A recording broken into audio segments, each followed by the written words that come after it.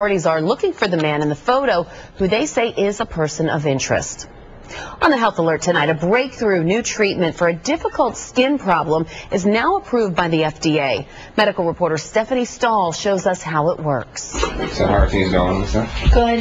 22-year-old Olivia Jenkins has plaque psoriasis that causes thick, rough patches on her skin. It was on my trunk and on my arms, just like little dots coming up, and it didn't really know what they were. The college student has used the traditional topical creams and injections before, but the relief was minimal. Then she tried a prescription new injectable called Stelara. I was really excited, especially because with the Enbrel I was injecting myself twice a week.